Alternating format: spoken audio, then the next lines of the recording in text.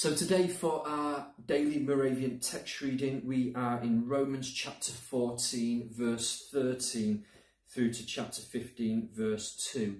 And we're continuing in the theme that we started yesterday about how we can work out right and wrong behaviour for us as followers of Jesus. It's about our actions, ethics, morality. Remember, we have been freed from the law. We no longer live under the law, we live under grace. But that raises the question then, how do we work out what is right or wrong? And the example Paul's using, which would have been a very powerful example to that first audience, is around food laws.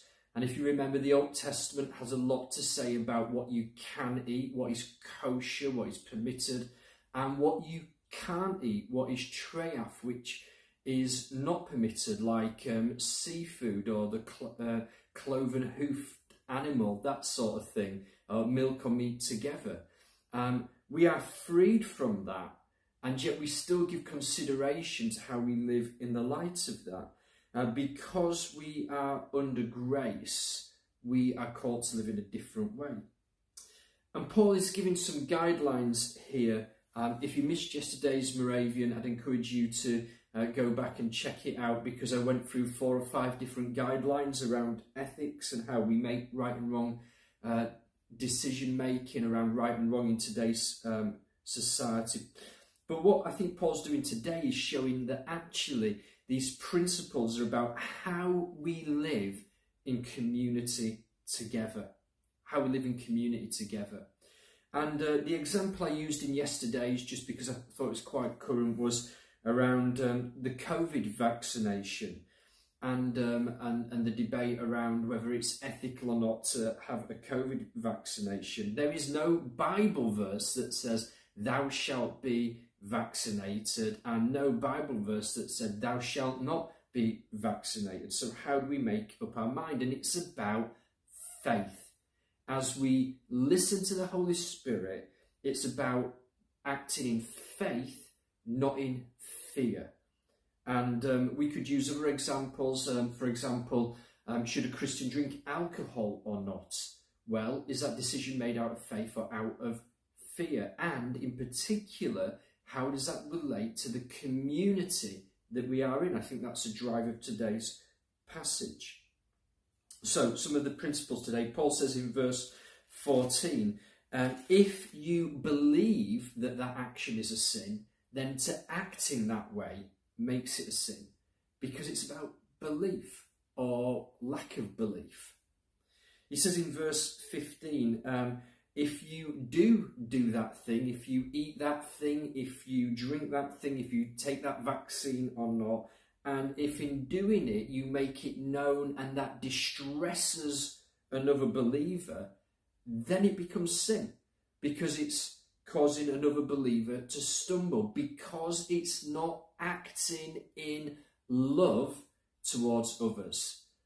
And that word love is the Greek word agape, unconditional love towards others, how God loves us. And that truly has to be the driving decision-making factor in all that we do. That it's the most loving action towards others, the guiding principle. So, for example, there are. I am very happy to have a glass of wine. I believe the Bible says do not get drunk. It doesn't say do not drink. But in certain communities, in certain cultures, I would completely abstain from alcohol, because the most loving thing to do, that principle, is to not cause someone else to stumble. And we see that in verse 19 around how we make an effort to do what leads to peace and mutual edification within our communities. So, so the guiding principles are: don't judge others, don't cause others to stumble or be in distress, act out of love within community. And then we've got this verse 22, it should be everyone's status on Facebook when you first go onto it. it says, whatever you believe about these things, i.e. what you should eat and what you shouldn't eat, what you should do and what you shouldn't do, these ethical dilemmas, whatever you believe about them, keep it between yourself and God. What a great guiding principle for use of social media. So our ethical decisions are about being community. It's about being priests in a kingdom together. How do we live in that kingdom? Well, this is the point, verse 17.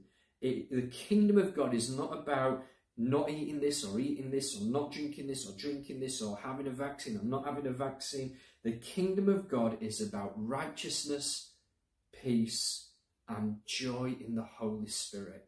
Let those things guide how you live in community with one another and how you make decisions. Righteousness, peace, and joy.